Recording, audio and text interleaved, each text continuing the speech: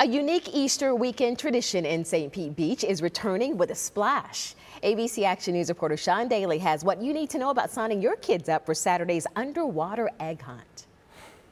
There are hundreds and hundreds of eggs that we drop. It's become quite a tradition here at St. Pete Beach, and I believe in the whole Tampa Bay area. I'm chatting with Ayako Ruckteschel, the queen of the underwater egg hunt, a true rite of spring here at the St. Pete Beach Family Aquatic Center. This Saturday from 10 a.m. to noon, with help from the St. Pete Beach Fire Department. They will dump hundreds and hundreds of Easter eggs, and hundreds of kids of all ages and swimming levels, including the kiddie pool too, will go after the eggs, each one with a special toy inside. Oh! But wait, there's a twist. There will be one mystery egg that gets you a big old choco-packed Easter basket. We do have one special prize, a golden egg.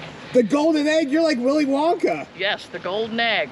All right, the underwater egg hunt here in St. Pete Beach is going to be $5. Wait, 5 like that? I have an egg in my hand. $5 per kid, but you got to call to make a reservation. I have that number for you on abcactionnews.com. All right, come get your eggs, everybody. And there's going to be a golden egg too. You got to get that golden egg in St. Pete Beach. I'm Sean Daly. Woo! ABC Action News.